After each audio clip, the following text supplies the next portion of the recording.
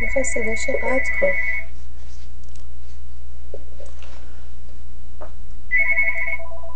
بابت جون ما داریم میریم رو برنامه. درود بر همیهنان گرامی، درود بر پژوهشگران تاریخ و فرهنگ ایران، بانو آناهیتا زند و دکتر کیومرث زندکرمانی. برنامه در اختیار شماست. بفرمایید. درود بر خود شما کدوان بسیار گرامی، مازیار پدرام و خستگی ناپذیر.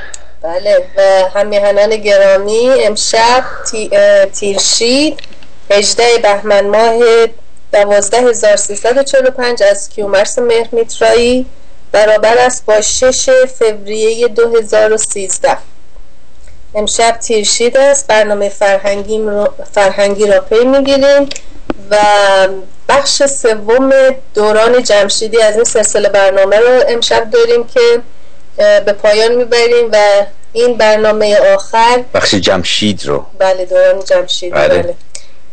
در مورد آثار باستانی است که از برخی عمده سارتراپهای آریاوارتا یا گستره ایران بزرگ رو، مجموعه رو از آثار باستانی رو کنار هم اسلاید شو کردم و پیشکش میکنم. بسیار دوستان فراموش نکنید اگر اول این برنامه رو دارین میبینید از یوتیوب 1 و 2 رو پیدا بکنید از جمشید، چون دوران جمشیدی رو و اون 7 سال اول رو ما توضیح دادیم و نابودی جمشید رو به خاطر ناسپاس شدنش به میهن و به مردمان و منی کردن و اصلا به جای شهریار میخواسته به قول معروف چیزی دیگری باشه، نابودی جمشید و آوردن ضحاک و ماردوش رو توضیح دادیم. این بخش که آناهیتا برای شما باز میکنن بخشی که از نظر تاریخی پیوند اسطوره تاریخی جمشید با واقعیات تاریخی که هر روز از زیر خاک داره بیرون میاد و به کوری چشم دشمنان که همش میخوان بگن که شاهنامه داستانه، میبینیم که تمام تاریخ دقیقه. این بخش مربوط به اون هست. دوستان لذت ببرید. بله، من کوتاه از بخشی که کیومرث گرامی پیشتر از این در دوران جمشیدی باز کرد از شاهنامه پردیسی توسی یک کوتاه شکامه ای رو از این بخش جمشیدی میخونم که دوستان به یاد بیارن که چه گذشته در اون دوران و سپس میریم به سلاید شوی که ببینیم چگونگی اون شهرنشینی رو در اون زمان. در این دوران پادشاهی جمشیدهای گوناگونی که در تاریخ ما هست، چه از متون پهلوی و چه گفته های دهقان نژادان و دانشمندان و دیگران به پردیسی بزرگ و خود پردیسی چی گفته در شاهنامه رو میبینیم که این گونه آغاز میکنه پردیسی: بدان را ز بد دست کوته کنم، روان را سوی روشنی ره کنم. نخست آلت جنگ را دست برد، در نام جستن به گردان سپرد. به فر کی نرم کرد آهنا، چو خود و زره کرد و چون جوشنا. چو خفتان و چون در و برگستوان، همه کرد پیدا به روشن روان. پس میبینیم که آغاز این دوران با دست بردن بر پدافند از آریاوارتا یا آریابون هست و این گونه هست که در واقع پس از تازش پیاپی اهریمنان در دوران پیشتر، در دوران تحمورث دیوبند که اهریمنان شروع به تازش کرده بودن، بله، من جمله نطوفیان ها و دیگر تازیگران اطراف ما، که اینجا میگه دیوان، یعنی فراموش نکنید دوستان از زمان هوشنگ برخلاف دشمنان ایران، یهودی‌ها و بهائی‌ها و سیدا اینا که تاریخ می‌نویسن به رهبری یهودی‌ها همه این جنایات و دروغ‌ها رو می‌نویسن، برخلاف توطئه اینها این همه تاریخ است و دوران و ذوب آهن رو یا روانسازی آهن رو ما می‌بینیم در دوران هوشنگ که 11,000 سال قبل میرسه، که ما می‌بینیم اون چیزی که توی دانشگاه‌های آشغال دنیا این کسانی که توطئه کردن و گرفتن دنیا رو هی میبرنش به 4,000 سال، 5,000 سال، 6,000 سال قبل، در صورتی که ما می‌بینیم که شهرنشینی ما همراه بود و روانسازی آهن و فلزات ما همراه بود با حمله آدمخوران و تازیان و دیوان و همونایی که امروز عرب و یهود و بهایی و فاحش و جنایتکار رو ساخته، یعنی کسانی که از اون زمان اینها آمدن. پس فراموش نکنید که اون مود آف پروداکشن یا اون شیوه تولید زمان ما بود که ما رو به شهر نشینی، به شهریاری، به شهرسازی، که شهر به معنای مردم، فراموش نکنید مردم جمع میشن در یک پدیده پیچیده اقتصادی و همکاری، نه اون شهر به معنای امروز بود که مردم جمع میشن که از دهن هم لقمه بقاپند و همدیگر تیکه پاره بکنن. این امروز اینها ضد شهر هرچه که هست. پس حمله دشمنان بشر به بشر میبینیم که به طور ارگانایزد شده و جدا شدن تازی از آریایی، یعنی تولید آریایی، تولید مهر، تولید گردش انرژی و توانایی تولید و دست ورزی و کشاورزی و ستاره شناسی در یک طرف که تولید آریایی، و در یک طرف تازیگری، حمله و کشتن و گرفتن و خوردن و بردن اینها با در زمان پیشرفت شهرسازی، یعنی نزدیک 11 تا 12 هزار سال پیش در پهنه گستره آریایی شروع میشه. چرا؟ چون ما روانسازی آهن رو از زمان هوشنگ پیدا کردیم و در جمشید میبینیم که به طور پیچیده ما شهرسازی رو و تقسیم کار رو و جامعه شهری رو پایه‌گذاری کردیم و همراه با اون میبینیم که تازیان انواع و اقسامشون از چیزایی که بعداً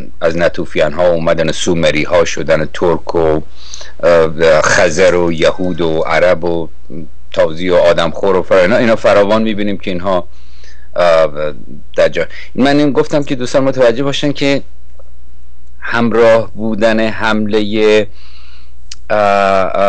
تازیان به آریاییان در هر جای دنیا، مخصوصا در گستره آریایی، از پهنه آریایی از دره هند تا میان رودان، همراه با پیچیدگی شهرسازی آریایی شروع شد. رشک و طمعی که اونها گرفتن که از ناتوانیشون میاد در تولید، در نتیجه میبینن یه جوامعی که دارن تولید پیچیده میکنن و با مهر زندگی میکنن، آدمخوارا حمله میکردن و چیزی که امروز به وسیله به اصطلاح بردن، اون زمان فقط شیوه حمله و نفوذ و موقع بود، نفوذ میکردن در دربارها و میومدن و به اصطلاح میبینیم در بخشی که بعد از جمشید میبینیم در ضحاک ماردوش میبینیم که نفوذ این آدمخورا چطور اون کسانی که در قالب خیرخواهی میوان تو گوش شاهان میگفتن این خوبه اون بده فلان فلان، اینا همون جهودای امروز بودن که اون حرکات رو انجام میدن. برای کدبان با ما کاری دارید؟ خب نه کاری نداره. به هر روی میبینیم که همون گونه که شما به شیوایی توضیح دادید، این گستره و شهرنشینی که به صورت پیچیده و بسیار دانشی گسترده شد در دوران جمشیدی و فراپویش کرد و چگونگی بخشبندی جامعه که پیشتر از این توضیح دادیم که در واقع 4 بخشبندی اصلی وجود داشت که شامل کاتوزیان که همون مینویان باشن، اونایی که راه فلسفه و دانش و مینویت رو پیشه میکردن. گروه دیگه نیساریان بودن، کسانی بودن که در پدافند از جامعه اینها بودند و به اصطلاح لشکریان و کشورداران بودند. و اینکه 2 بخش دیگه از دستورزان بود که همه گونه دستورزی رو انجام میدادن و دهقانان و کشاورزان که به هر روی کارشون بسیار اساسی و مهم و در فراپویش جامعه بوده. پس به جای شیوه استثمار انسان از انسان و بردهداری به شیوه تازیگری و آدمخوری، ما شیوه تقسیم کار رو، اون چیزی که در آینده دوباره بر زمین، اگه زمین از دست اینها نجات پیدا بکنه، بر زمین تنها راهی که امکان پذیره همین شیوه تقسیم کار و ضد استثمار انسان از انسانه. بله پس به هر روی می‌بینیم که حتی در دوران جمشیدی و در اون شیوه شهرداری و شهرنشینی برای دیوان و تازیانی که حمله میکردن و به هر روی ما اونها رو به اصطلاح مهار میکردیم، برای اونها هم یک کاری رو به دستشون میدادیم و اون هم گلکاری و بنایی بود. و این بخش رو من سریع میخونم که این چه کارهایی رو پیاپی در این دوران کردیم و به اونجا خواهیم پرداخت. پس این گونه میگه که از آن پس که اینها شد آراسته، شهنشاه با دانش و خواسته، بفرمود دیوان ناپاک را، به آب اندر آمیختن خاک را. هر آنچه از گل آمد چو بشناختند، سبک خویش را کالبد ساختند. به سنگ و به گچ دیوار کرد، نخست از برش هندسی کار کرد. چو گرمابه و کاخهای بلند، چو ایوان که باشد پناه از گزند. پس به دیوان هندسه هم یاد دادیم. دقیقا. زخارا گوهر جست یک روزگار، همی کرد زو روشنی خواستار. به چنگ آمدش چند گونه گوهر، چو یاقوت و بیجاده و سیم و زر. زخارا به افسون برون آورید، شد آراسته بندها را کلید. دیگر بوی های خوش آورد باز، که دارند مردم به بویش نیاز. چو بانو چه کافور و چون مشک ناب، چو عود و چو عنبر چو روشن گلاب. پزشکی و درمان هر دردمند، در تندرستی و راه گزند. همه رازها نیز کرد آشکار، جهان را نیامد چنو خواستار. آفرین. گذر کرد از آن پس به کشتی برآب، ز کشور به کشور برآمد شتاب. بله. به هر روی می‌بینیم که کارهای گوناگون، پزشکی، پیشگیری از مریض شدن، به دست آوردن گوهرها و انواع بوی‌های به اصطلاح آروماتراپی که برای سلامتی و شادمانی انسان‌ها نیاز هست، و هر گونه نساجی و مهندسی و کاخ‌ها گرمابه‌ها ساختن. و پس از این که شهرنشینی بسیار گسترده و توانمندی رو در واقع ما پایریزی و فراپویش کردیم، به فکر کشتی و به اصطلاح سفرهای کشتی و به کشور رفتن و به اصطلاح توسعه بیشتر هم افتادیم. کشف جهان. بله، و تبادلات هم از همونجا آغاز شده. ما حالا میپردازیم به سلایدشو و ببینیم که از این دوران جمشیدی که سخن گفتیم چه سارتراپهای کهنی. من 4 سارتراپ کهن رو 4-5 سارتراپ کهن رو از باستان انتخاب کردم و مجموع آثار و ساختمانسازی اون دوران رو با هم می‌خونیم. بله بسیار. کدوان ما با اسکرین رو با شما میتونیم شیر کنیم؟ بله بفرمایید. درود بر شما.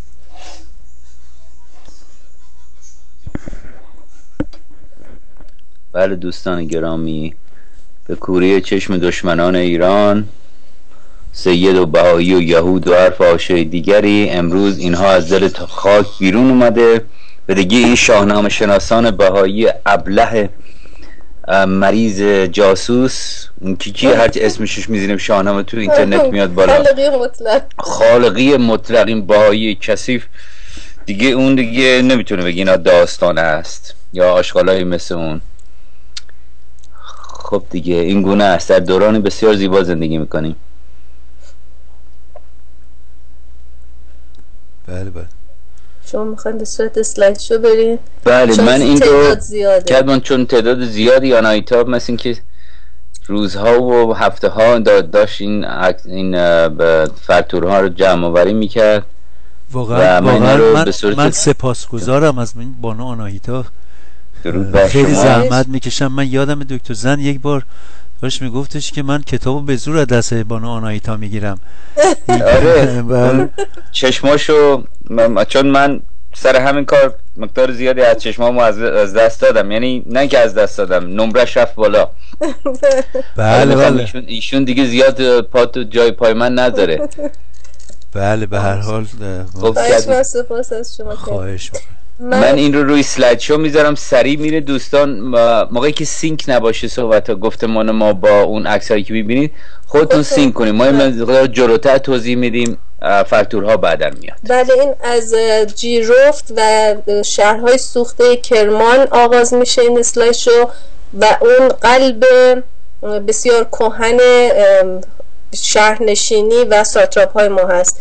شما از زیگورت های جیرفت رو و جیرفت کرمان رو میبینید و چندین تندیس بسیار بزرگی که از اونجا به دست آمده و تندیس های جالبی هست. من یه دورون برگشتم که زیگورت های چند ده هزار ساله که نزدیک 10,000 سال. دکتر الان چیزی نشون نمیده و مثل که ما الان چیز نیستیم. شما الان شروع کردی؟ بله الان چیزی نیومده. الان اجازه بدین.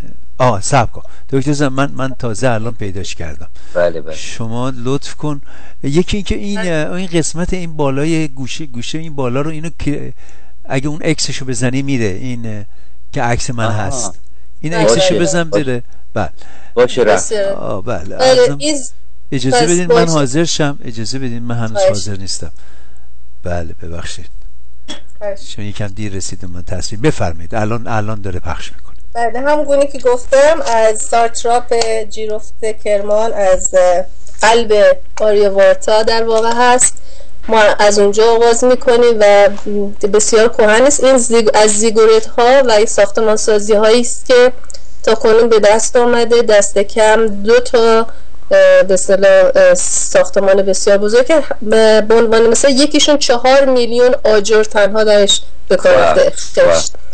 بله شما این رو سلایدشو گذاشتین؟ بله فراموش نکنید که اینا دانشمندی گرامی همیشه اسمش یادم میره، میگه اگه من اینجا میذاشتم ما یه مقدار دیگه پایین میرفتیم میرسیم به 12,000 سال و 18,000 سال پیش که یوسف مجیزاده. بله ولی خب دیگه رفسنجانی خائن همراه با اسرائیل کثیف اینا دستن در دست هم فعلا اینا رو مثل بقیه چیزها پنهان کردن و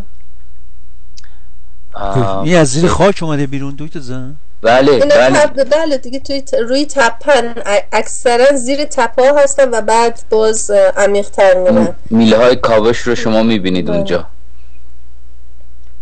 بله این اهرام سلاسه رو نیست که ما ازمایی داره گرفت. زیگورت های ما اصلا کرد. خب اینجا باز همون ساختمان هاست. مثل کنم روی سلاید نذاشتین شما. روی سلاید شو تجربه میکنم. بله چرا داره میره. بعد این تندیس های بزرگی رو به دست آوردن که خیلی بسیار رمزگونه است بگونه. این تندیس های چند 10,000 ساله رو روی کاغذ روزنامه انداخته بودن. اینا داره دسته کثافاتی که اینا رو میبرن به میفروشن به اسرائیل و قایم میکنه اسرائیل. این یکی مثل که تو موزه است، اون که خواهید دید که تندیسی یک بانوست. بله این کوزه گلی و بسیار جالبی است که نقش مار بر روش هست و مار یکی از جانوران ورجاوندی است که بر روی ما گرامی داشتیم. بله اگه ما زودتر اینو میگیم دوستان نگران نشن، میبینید اون چیزی رو که ما راجع بهش صحبت میکنیم. سپس چند کوزه دیگه خواهید دید و که نقش های بز کوهی که یکی از نقش های ورجاونده و نقش های هندسی و دایره و موج و چیزهایی از این دست.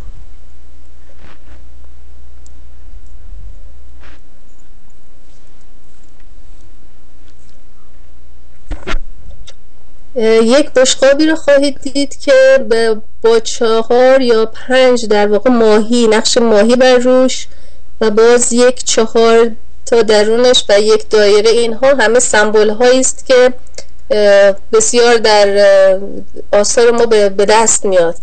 عقابی رو خواهید دید که امروز هم نمیتونن چنین زیبایی رو هیچ کس بتراشه، بابا نکرده، مثل زنده است.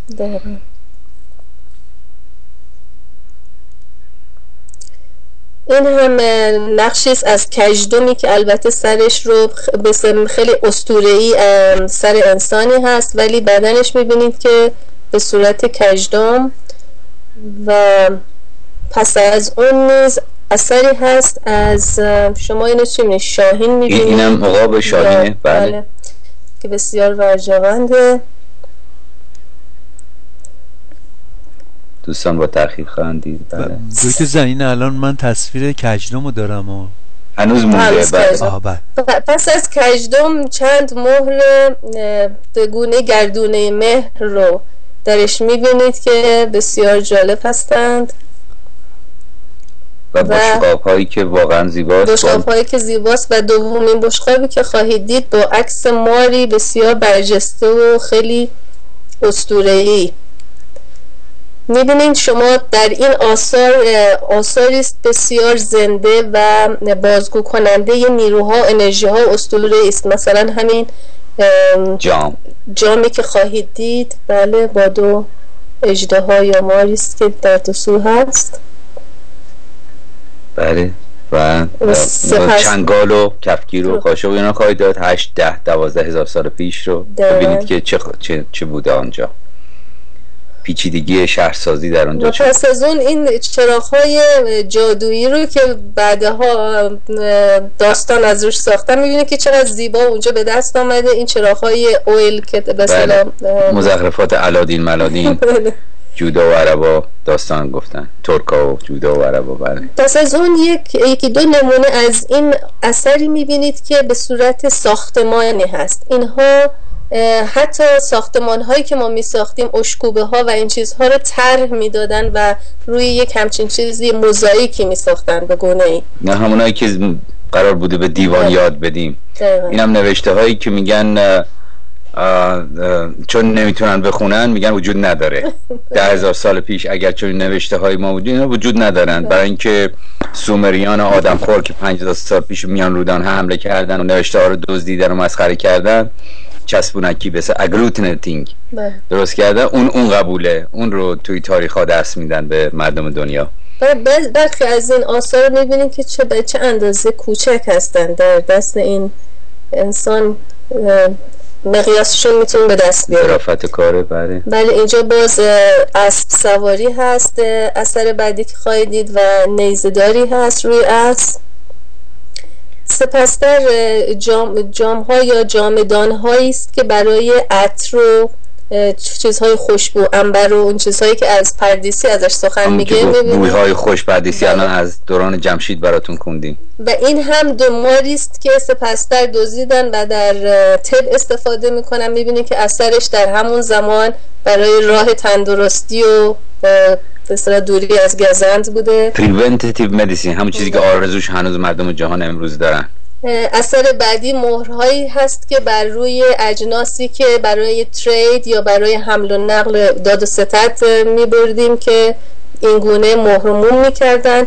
و سپستر تخته‌ای هست که از برای به عنوان بازی استفاده می‌شدن که بعضی از این تخته ها رو حتی نمیدن چگونه بازی بوده. و جواهراتی با که پوزش دکتر زن این مربع رو میتونی یه کارش بکنی؟ این مربع سیاه، این گوشه تصویر رو مربع سیاه من ندارم، روی دستگاه شماست، روی دستگاه شماست کردم، من ندارم اونو. این مربع اجازه بدید من یه جاشو عوض کنم. این مربع سیاه نه خیر. بله اینجا شهرهایی که میبینید ما رسیدیم به دره هند. این نمای بیرون شهرهای دره هند هستن که بسیار تعداد زیادی هستن که از فضا عکس برداری شده بود. میبینید بعد و این خودش در یکی از شهرهای دره هند هست، اگه اشتباه نکنم موهنجودارو رو میبینید اینجا که این ساختمان آنقدر عظیم و بزرگ است. این محوطه میانی گرمابه های باستانی ما هست. جویها رو در کوچه ها میبینید که چگونه آبها رو آبرسانی میکردن، حتی آب گری واتر و آبهای مختلف رو گوناگون راهسازی میکردن. و ساختمان هایی که میبینید چقدر رفتن پایین برای کاوشگری، شما اندازه گیری میکنن. و تاورهایی که می ساختیم از خشت و آجر پخته که میبینی کج شده توی فشار زمین، از زیر زمین در اومده ولی بازم سر جاش وایساده. شما این روی ساختمان ها مثلا جاهایی مثل به عنوان آتشگاه یا آتشکده، گرمابه و چیزهای مختلفی که تقسیم بندی و درست شده بوده به زیبایی میبینید.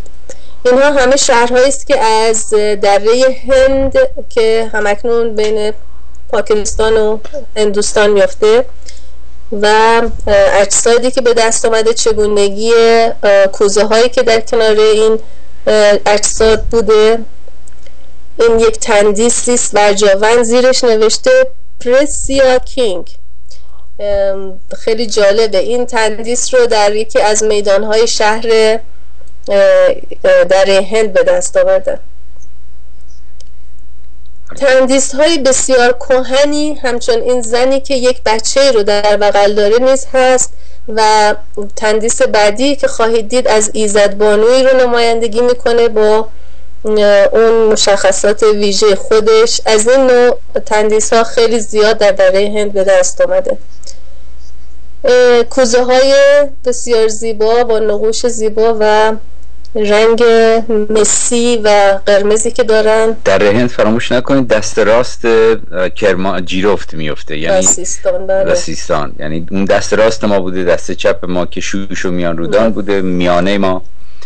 این هم نوشته است که از دره هند به دست اومده که میبینید حروف انگلیسی M, Y, O, V اینها همه درش پیدا میشه. 10,000 سال بعد از این چیزا گرفته شده. بله. علم داره my love. بله بله.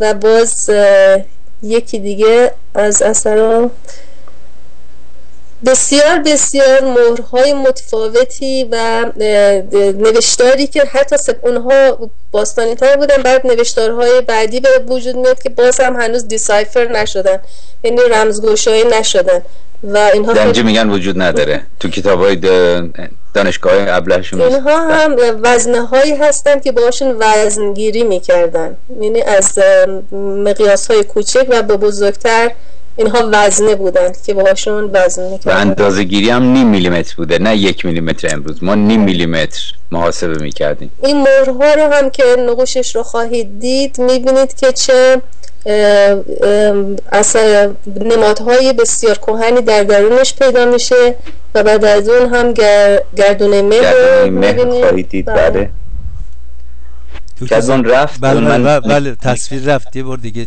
بفرست. نگه دارم این رو.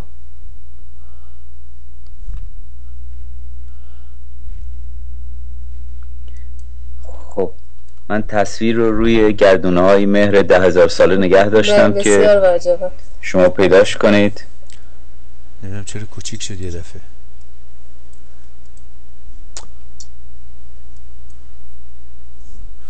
یه چند لحظه اجازه بدید، من نمیدونم چی شد. من اونو پاز کردم. آها درست، اجازه بدین یه لحظه فقط. خودشه. بله. گردونهای مهری که امروز یهودی ها ممنوع کردن که بشریت چون گفتن، چون دادنش دست هیتلر، گفتن امروز استفاده نکنیم ما حالمون بد میشه. این آدم خوران کثیفی که خودشون این رو از طریق هیملر به اصطلاح دست هیتلر گفتن شما هم آریایی هستین. آریایی فقط از دره هند هست تا میان رودان، فراموش نکنید، تا رودخانه فرات.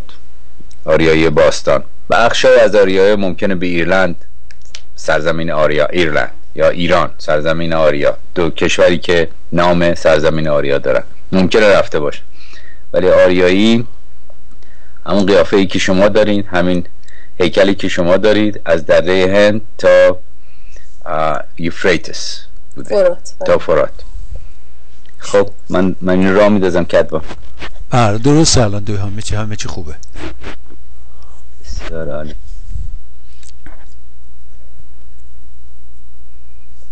دکتر زن، این رابطه این گردونه مهر رو با اس یه توضیح بده، چون ممکنه برای خیلی این سوال باشه.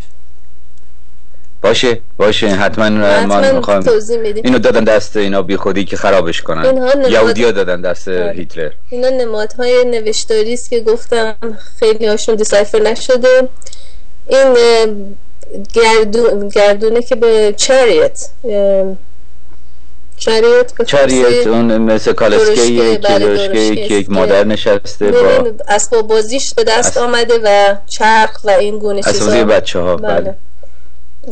در جای ایران بزرگ، در زیر دریای آرال، در میان رودان، در دره هند نقش درشکه اسباب بازی یا خود چرخ به دست اومده و بر روی کار سومریان آدمخور نیست. پس چرخ سومریان آدمخور 50 سال پیش درست نکردن. شما الان تو روی چرخ‌های 8-10,000 سال و 12,000 سال شما می‌بینید بالای نمادها. بله. و حتی روی این مهرهایی که به دست آمده شما عکس چرخ‌ها رو می‌بینید و نوشتاری که بالاش هست به شکل دیپیکتیو. باز هم به نوشتار کهن دره هند و چیزهایی که پیش از این کشتی است. فرتور بعدی که میبینید یک مهر و یا برجاوندی است از کشتی و یا قایق. کشتی است که به دست آمده و بر روی دیدیم که در دوران جمشیدی ما از دریاها سفر کردیم و تبادلات و این گونه مسائل. کشتی در زمان جمشید شاید 9,000 سال یا 10,000 سال پیشتر. بله، انگشتر هم نقش مار و بسیار برجاوند جواهراتی که از دره هند به دست آمده. یکی دو نمونهش رو من گذاشتم که دوستان ببینن.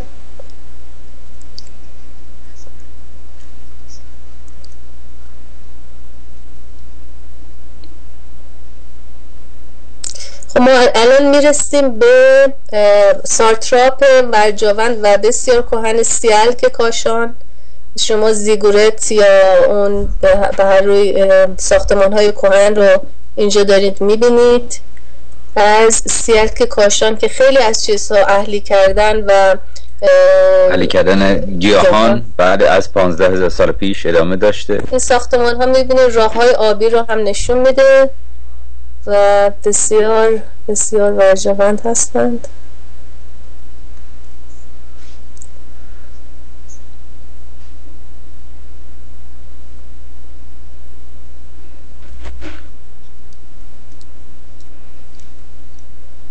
خوب نگاه کنید ببینید مثلا همین ساختمانی که نشون میدن، این 4 گوش هایی که در وسط زمین هستن، اینا هر کدوم چقدر دقیق و هندسی محاسبه شدن. اینجا نمونه هایی از سنگ های ابسیدین و سنگ های شکاجی و کاربرد های مختلف رو میبینید. تکه های از نقش های زیبای کوزه ها رو سپس خواهید دید و بسیار نقش بز خیلی زیاد در آثار ما هست. این هم یک کوزه بسیار جالبی است از سیلک کاشان. به دلیل ورجاوند بودن و تخشا بودن بز به خاطر این هوش و سرعت و دقت و کوهنوردی. این هم کوزه های بسیار جالبی هست که شبیه به نمیدونم شما چی می‌بینید، شبیه به انسانی میتونن باشن، نمایندگی کنن. فرتور بعدی که میبینید یکی از به اصطلاح اجسادی است که به دست، اسکلت جسدی است که به دست آمده. خب از سیلک کاشان میریم به اینجا ایلام هست، ایلام و این 4 زنبیل هست. فرتور بعدی که میبینید از زیگورت های ما در اون بخش از سرزمین ایران، در بالای خوزستان. بله. در میانه چپ ایران. بله. و بسیار از این نوع ساختمان ها زیاد بوده. سپس در خواهیم دید در میان رودان اومدن و حمله کرد. اینجا آب ها و آب هایی است که در شوشتر و همون بخش های ایلام و خوزستان اینها هست، بخش غربی ایلام. بله. این کوزه هاییست که به هر روی سفالینه هاییست که به دست اومده و باز میبینید نقش بز کوهی است و ظرف های سفالینی که با گل نیلوفر یکی از نمادهای ورجاوند باستانی ماست که یا 8 پر هست یا 12 پر که بسیار اساسی ماجرای 8 و نیلوفر و اینکه هستی چگونه از اینها به وجود میاد. بله. این کوزه بعدی نقش ورجاوندی است از یک مرغ، بر روی اون نمیدونم کبوتری باید باشه یا چی میتونه باشه، خیلی زیباست. پس از اون فرتوری رو میبینید از یک زن ریسنده. اگه یادم باشه دوران جمشیدی ریسندگی، بافندگی، اینها پیشرفت نساجی پیشرفت زیادی کرد و سپس‌تر بانوی در حال نواختن چنگ. بله. این تاریخش چقدر؟ مال چند سال پیشه؟ اینا همه بین 12 تا 8 و 6000 سال پیشه. البته اینا میگن 4-5 سال، ولی که همیشه اینا میارنش به 4-5 سال. این باز نقش چرخی رو میبینید که بوده و بعد از اون فرتوری هست از بانوی در جامی که باز نوشتار کهن بر بالای سر بانو هست که اینها همه از پروتو ایلمایت ها هستن و به هر روی میبینیم که در جای جای ایران نوشتارها همه سندهاش بیرون میاد پیش از ایلامیان. بله، پروتو ایلمایت فکر میکنم باشن. بله. آثار دیگه بود از جواهرات. باز روی این دسته تبر میبینید که نقوش میخی، اینجا دیگه فکر میکنم خط میخی هست و از باز یعنی زیاد تاریخش قدیمی تر نیست. و چرا ممکنه خط میخی رو ما یک دوره داشتیم بعداً از بین میره به وسیله تازیان، دوباره در زمان هخامنشیان ما میخی رو دوباره از نو زنده میکنیم. درسته. بله. بله. به هر روی این ما شروع اون زیگورتی که دیدین، ما الان به میان رودان رسیدیم، به شهرهای اور، کیش و میان رودان و میبینیم که پیش از حمله سومریان آدمخوار، پیش از 5000 سال حالا پیش.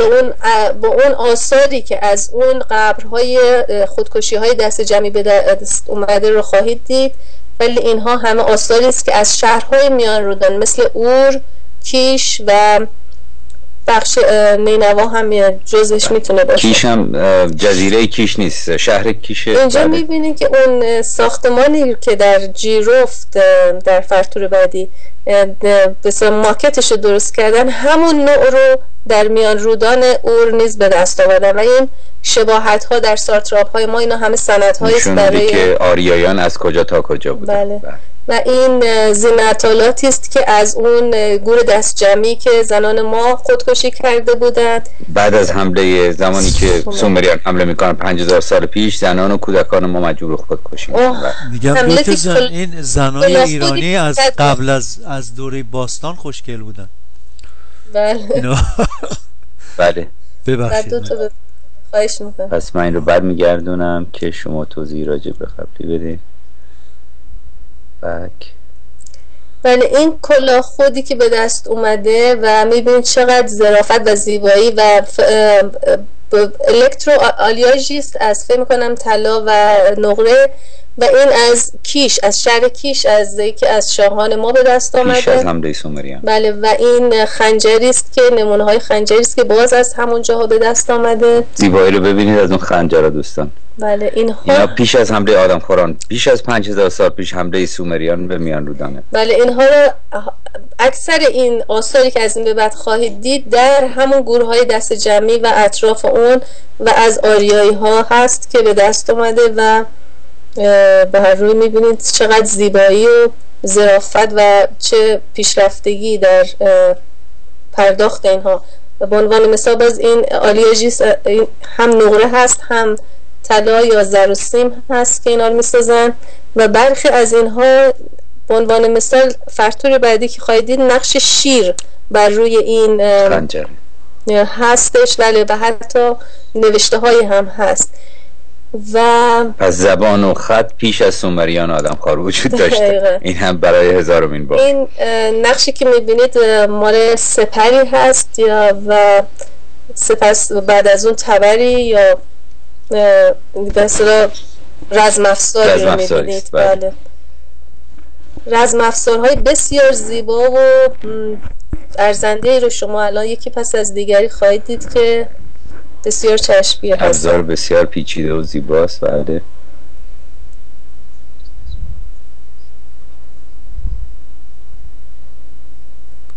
مثل دستگیری داره. خنجرهایی رو میبینید که چقدر دقیق و زیبا و خوش دست در واقع درست کردند. اینها چریات خواهید بله مال چریات هستن، چریات درشکه گردونه. و این هم نمادی است از عقابی برجاوند که از سنگ‌های لاجورد و زر و این گونه گوهرها به دست آورده و کشتی و قایقی که از میان رودان ما باز می‌بینیم که از دوران جمشیدی اینها همه آثارش هست. نقش‌های ماهی. بله.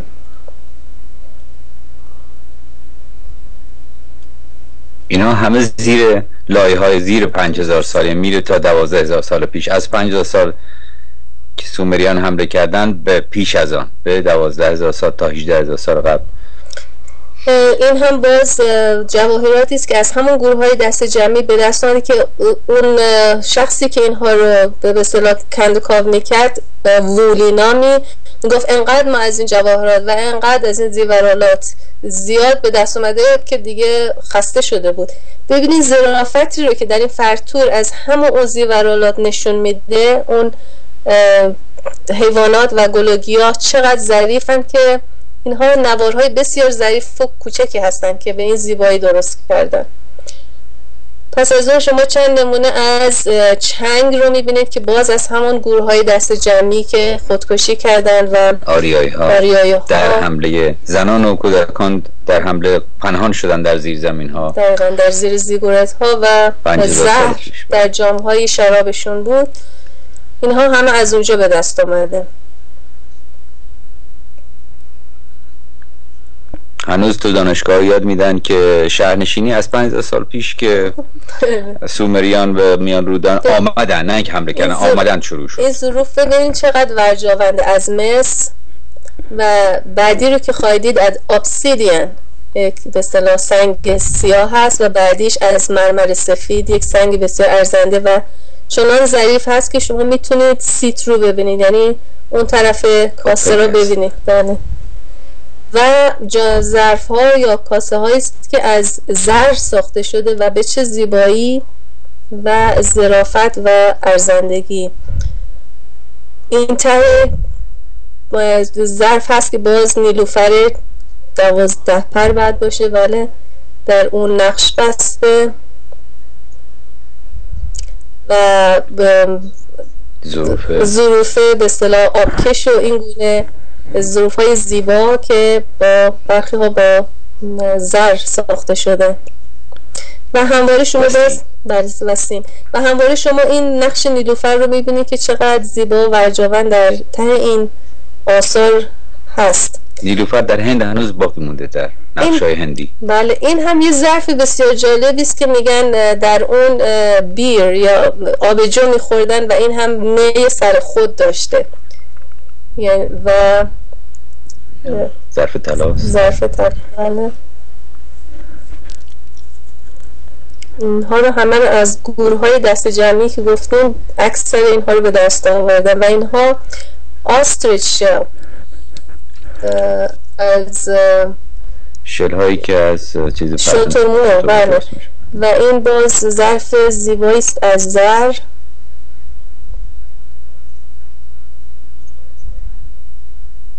گل نیلوفر 8 پر اینجاست.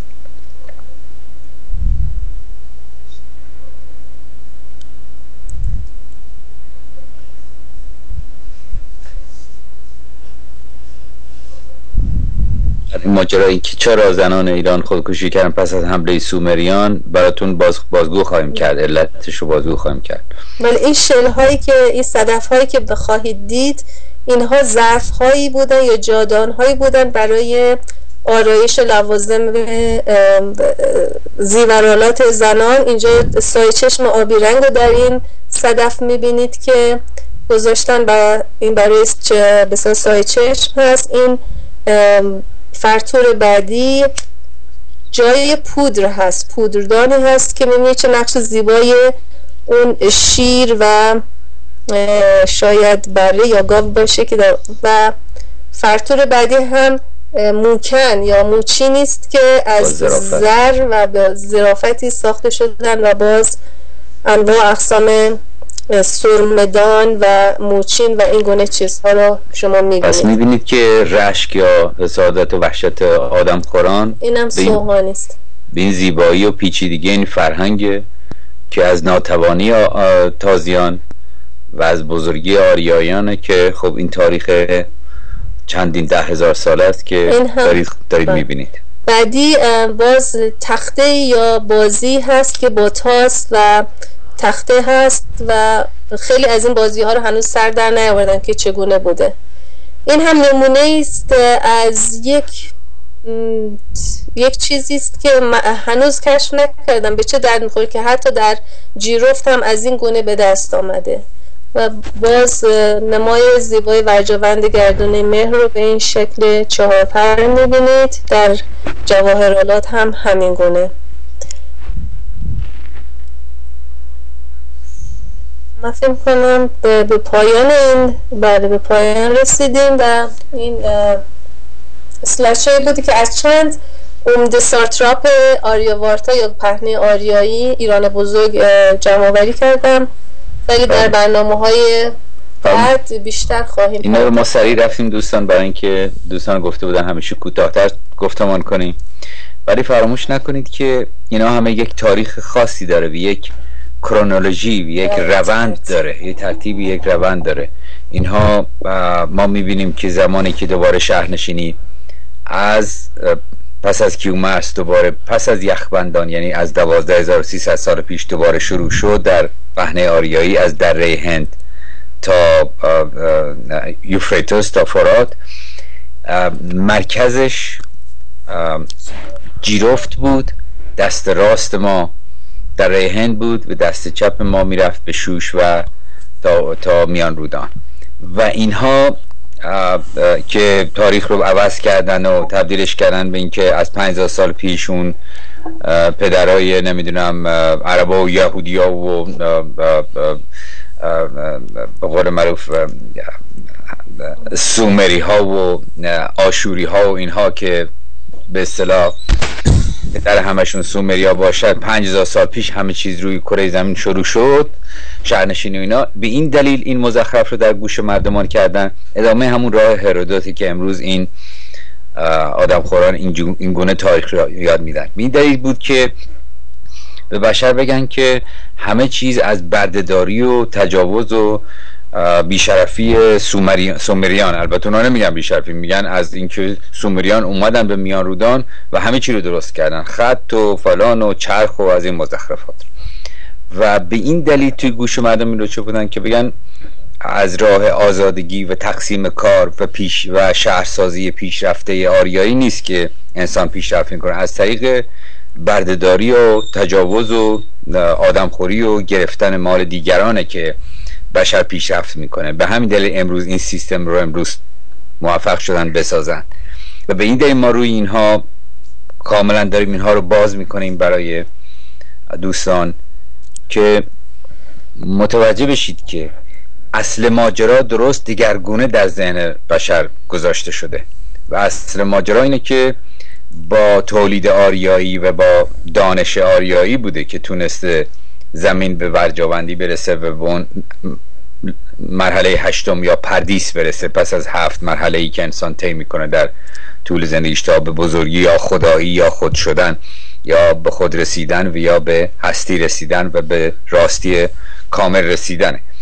اینه که به عنوان مثال کمتر اجازه میدن که زیر 5000 سال در میان رودان کاوش بشه، برای اینکه زیر 5000 سال که میرین تا 6 7 10 12000 سال پیش که میرین پایین، تا مثلا به 10000 سال پیش که به پیل الکتریکی میرسیم که آریایی ها در آنجا باش کار میکردن.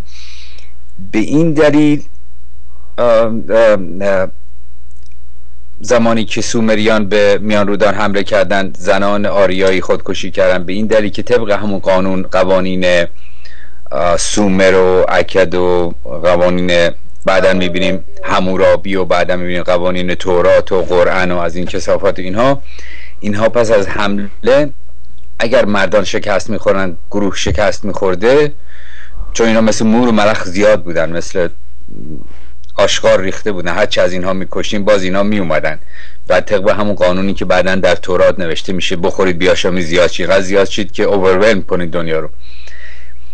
به این دلیل زنان رفتن به زیر زیگورت‌ها با کودکان و پنهان شدن که از تجاوز آدمخوران یا تازیان که اولین دستشون همون سومریان 5000 سال پیش که بزرگترین حمله رو میتونیم بگیم به سرزمین آریا شروع شد، از دست اونها، چون اینها پس از تجاوز به زنان رو از میان دو پاره میکنن. این کاریه که بعدا هم میبینیم آشوریا انجام میدن، عبریا انجام میدن، عربا انجام میدن، ترکان اجنبی انجام میدن. فراموش نکنید ما ترک زبان شده های ایران رو نمیگیم.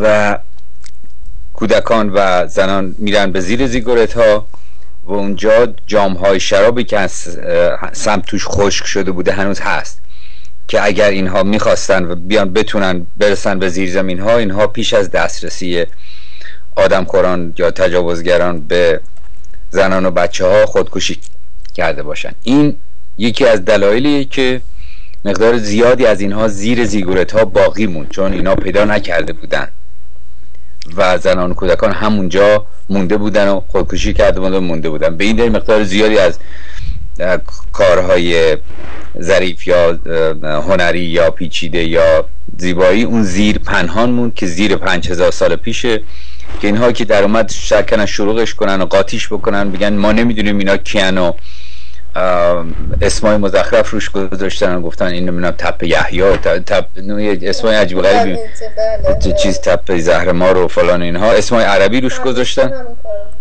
که اینها کسی که میخونه فکر بکن مثلا اون زمان عربا اونجا بودن، عبیدیان و از این مزخرفات. چرا؟ چون امروز مثلا یه گروه آدمخوری مثلا به اسم عبیدی اونجا تو بیابونه اونجا داره راه میره، میگن خب اینا اسمشو میذاریم عبیدیان، در صورتی که در 10,000 سال پیش یا 5,000 سال پیش اقوام آریایی بودن که اونجا بودن. و اینا سعی میکنن با این، چرا؟ چون همین آنتروپولوژیستا و کدام چیز شناسا و تاریخ شناسا از همین آدمخورای یهود و عرب و بهاییای امروز هستن و اکثر همین کاوشگرا از کمپانی های نفتی و اینا رفتن شروع کردن به اصطلاح استخراج کردن نفت که به دست انگلیسی و همراهش بردن تمام هرچی که پیدا میکردن و دزدیدنش، که امروز این علاوه بر اون چیزایی که یهودی‌ها قایم کردن و خوردن بین خودشون و فران اینها، تمام این موزه ها دیگه لبریز شده از فرهنگ چند 10,000 ساله آریایی ها. اینه که ما به این دلیل روی این مسئله دقت و تأمل میکنیم که دوستان بالاخره متوجه بشن که چه کلکی بشر خورده و چه مزخرفاتی تو کلش به جای تاریخ کردن که دلیل شکم و زیر شکم و جیبشون بوده. موقع این مزخرفات رو وارد میکنن که دنیا رو به اون شکلی که امروز هست در بیارن، بگن وحشت و تجاوز و لقمه رو از دهان هم قاپیدن و بیشرفی و نامردی و خرمردرندی و خنجر از پشت زدن خوب است و به همین که هست بدور که با دور، همین که هست دنیای امروز از همون سومریان آدمخوار اومده که هیچ اشکالی هم نداره. این چند هزار سالی که نتونستن زمین رو به این جهنم کثیف تبدیل بکنن که در تورات بعدن میبینید این کاملا کلاسه و منظم شد که انسان باید جهنم رو زمین جهنم است و جهنم ترش باید کرد که آخرش به آرمگدن یا کشتار همه اینقدر کشتار بشه تا مثلا زمان نوح کشتار بشه، زمان زهرمار کشتار بشه، زمان آتش از آسمون بیاد تا بالاخره آرمگدن بشه و جودا همه رو بکشن، چند تای باقی مونده جود بتونن دنیا رو بدون دردسر بخورن، بقیه هم فقط به عنوان نوکرای خودشون به عنوان کار بگیره. این میافتن به جون هم دیگه، تمامی نداره. این سیستم unsustainable، این سیستم فکری درسته چند هزار سالی از 4 میلیارد سال عمر زمین یا 200,000 سال عمر هوموسیپینس نوع انسان امروزی 5,000 سال در توش هیچی نیست، ولی به هر حال 5,000 سال موفق شدن که زشتی و پستی و دروغ و جنایت رو روی زمین حاکم بکنن که به ته کارشون رسیدن.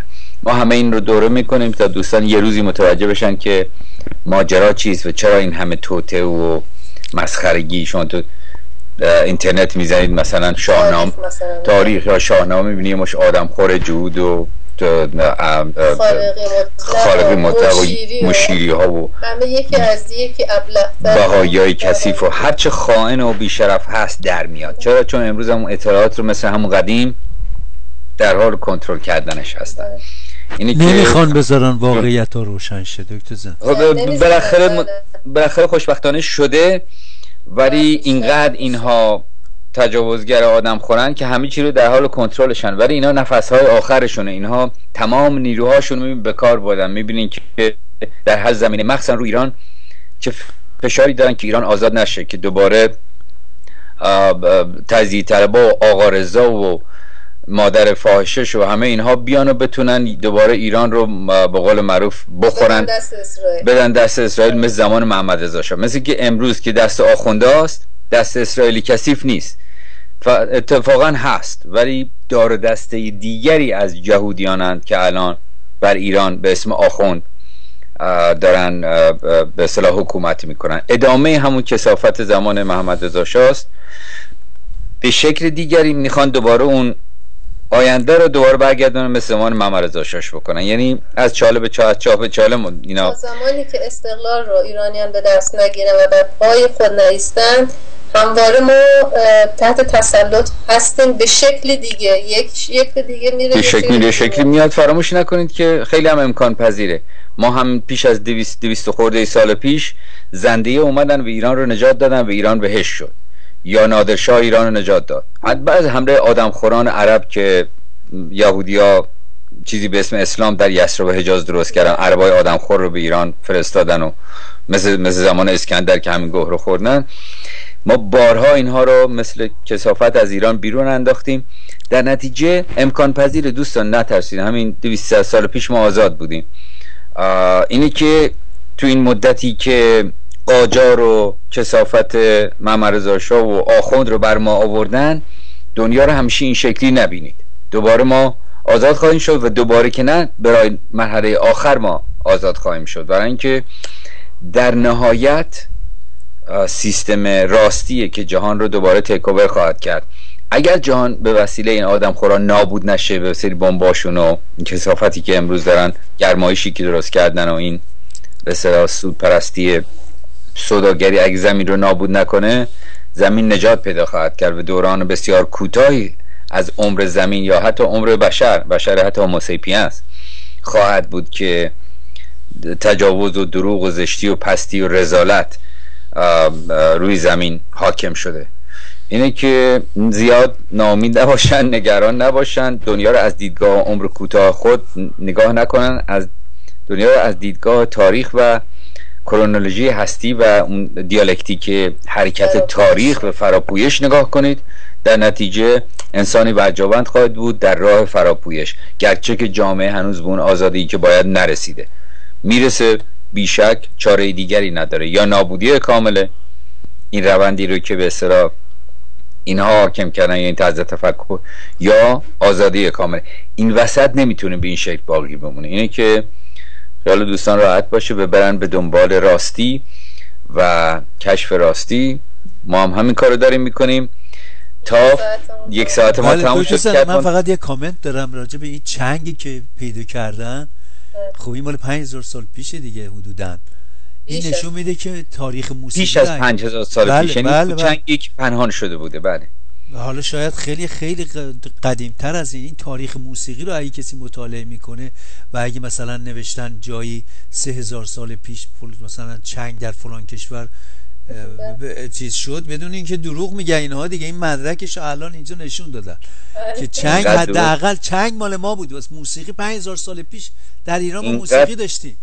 کدمان اینقدر دروغ گفتن، خودشون تو دروغاشون موندن. همه چیز از فرهنگ آزادی آریایی میاد. هرچه هنر و راستی و درستی هست، هرچه زشتی و پستی و رذالت هست، از فرهنگ تازیگری میاد و الان ملغمه ای از هر دو شده. برای اینکه ما اینها رو تولید کردیم در 10,000 سال که این ادامه داشته، فرهنگ آریایی اینا تولید شده. این فرهنگ، این ستاره شناسی، این ریاضیات، این هندسه، این موسیقی، این آرت، اینا درست شده.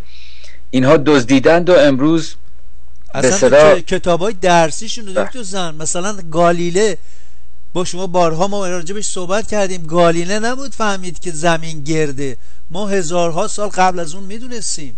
دقیقاً عدد پای ما پیدا کردیم، محاسبه شده بوده. محاسبه شده بود. دلیلش همین نوروزی است که ما داریم.